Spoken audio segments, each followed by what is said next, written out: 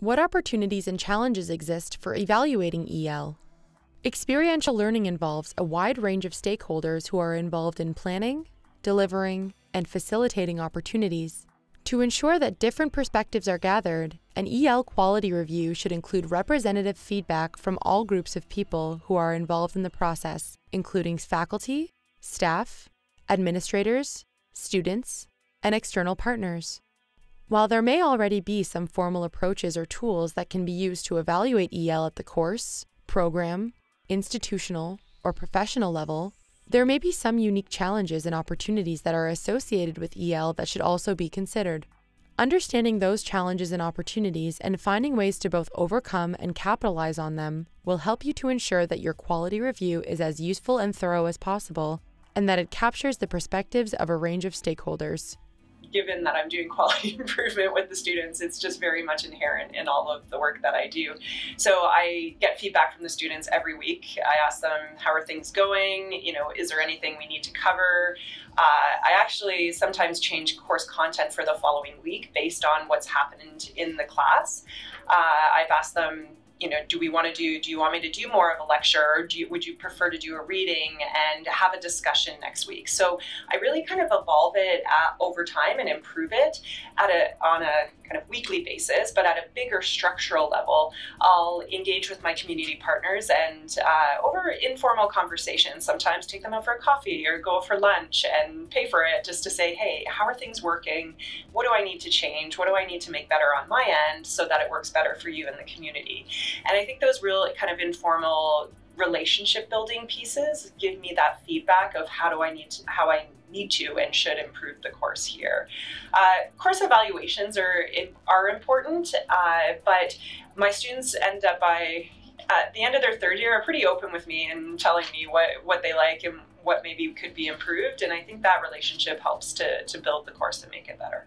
It's something that we take great pride in and is definitely one of our top priorities, not only the service we provide to our students, but also the way that, as we've said before, the many moving parts each require their own bit of attention. And it's relationship building on a lot of fronts, and it's always being able to look back at the process, and at least this is the way that we approach it. Can anything be improved? Can this, from top to bottom, is there something that we could be doing better, more efficiently, with better attention paid to students, faculty, community, so that the end product for everyone is ultimately better? And that takes time. It's easy to just kind of look at things and be like, it worked, just keep it the way it is. But I think one thing that we really do pay a lot of attention to, at least with our team, is those constant improvements. And it's usually with relationships in mind of, is this in the best interest of everybody involved? Do you have a formal feedback process for that? Or? We do, yeah. We have, it's a simple survey that goes out to all parties. So students, faculty, staff, or not staff, students, faculty, community partners at the end of a project. And they're distinct in the way they're developed. So there's certain questions that only apply to each group, but there's commonalities throughout each one of those surveys. And it allows us to then take those and look at them and then see, okay, well, did something go wrong here? Was there an extenuating circumstance? Or is there a theme that, yeah, we really should address this and maybe improve it going forward?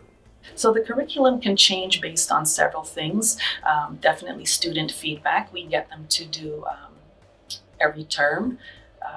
We have 2 student representatives that, without any professor or teacher being present, they do feedback for every course that we teach them. We want to hear what their, and we compile all the results. And from year to year, and if something isn't working, and we can always tell also what isn't working from test results and simulations, we can tweak it by that.